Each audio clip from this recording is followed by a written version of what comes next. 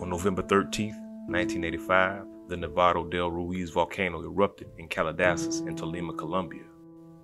The explosion formed violent flows of mud and debris called lahars. The lahars quadrupled in size as they converged with the nearby river valley, destroying everything in their path and taking the lives of 23,000 people.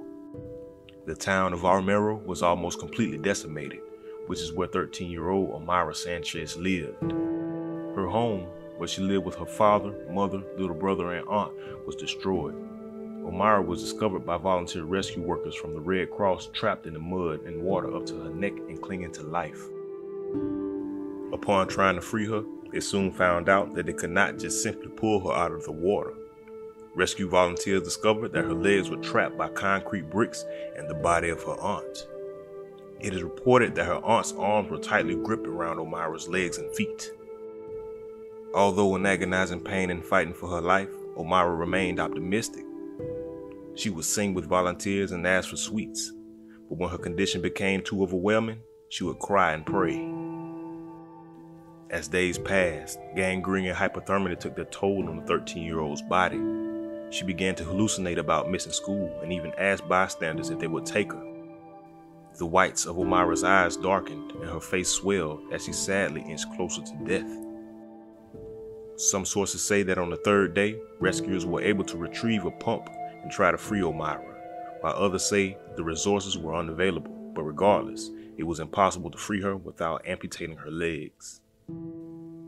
Because they had no access to the equipment necessary to safely perform the amputation, the doctors and rescuers all agreed that it would be more humane to just let Omayra pass away. According to photojournalist Frank Fournier, quote, "She could sense her life was going." And in an interview, hours before her death, a weakened Omayra said her farewells. At 10:05 a.m. on November 16, 1985, Omayra Sanchez passed away after suffering for 3 days. Her dad also perished.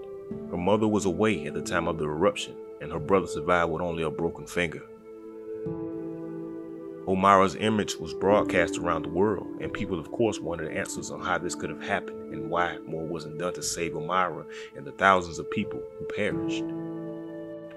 It was found out that scientists detected volcano activity months before the eruption, but because the last eruption was over a century before, the government authorities didn't take it seriously and did not properly warn those at risk. Economic disparities, coupled with the lack of organized manpower and life-saving equipment, was also blamed. We over here at the Life Chronicle family appreciate your continued support. Subscribe for more content, and please comment below.